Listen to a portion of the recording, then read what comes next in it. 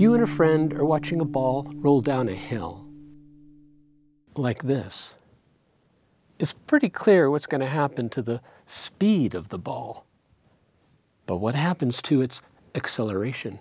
Increases, decreases, or stays the same?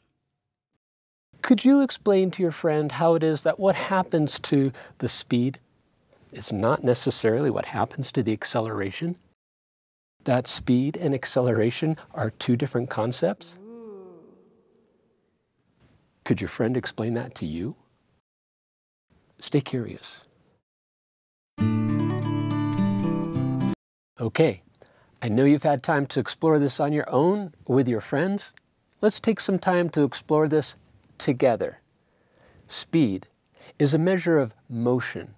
The faster your motion, the faster your speed. So let's look at this ball. Initially, when you let go of it, its speed is 0 initially. But as it rolls down the ramp, it goes faster and faster and faster. Its speed clearly is increasing. But what about its acceleration? Acceleration is much more complicated. Acceleration is how quickly you change, how quickly you move. Imagine you're moving along at 60 miles per hour, and then you're moving along at 60 miles per hour, and then at 60 miles per hour. What's your change in motion? There's no change. And because there's no change, there's no acceleration. Acceleration is a measure of the change in motion.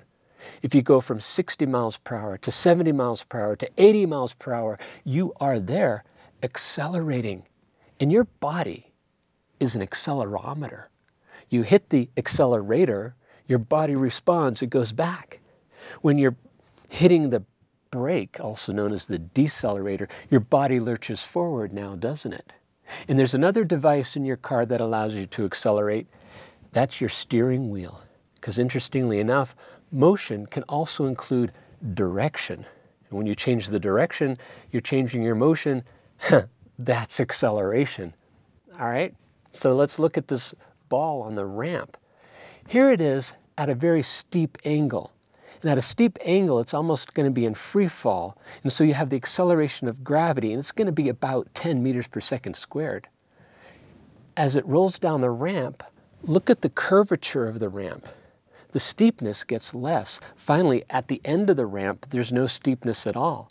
That ball's going to shoot out of the ramp with a high speed, right? But if you can ignore friction, its speed isn't going to change. It might leave the ramp at 60 miles an hour. It'll stay at 60 miles an hour because Newton's first law, things in motion tend to stay in motion. So what's its acceleration down there?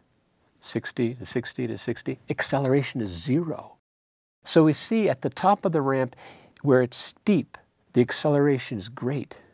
Down at the bottom where it's level, the acceleration is nothing. Going from great to nothing is a decrease in acceleration. So yeah, the speed is increasing while the acceleration is decreasing. Speed and acceleration are closely related, but they're not the same thing. Now, if you understand this, if you really do, you'll be able to answer this question. On this ramp, the ball rolls down. What happens to its speed? What happens to its acceleration? Very good. Good science to you.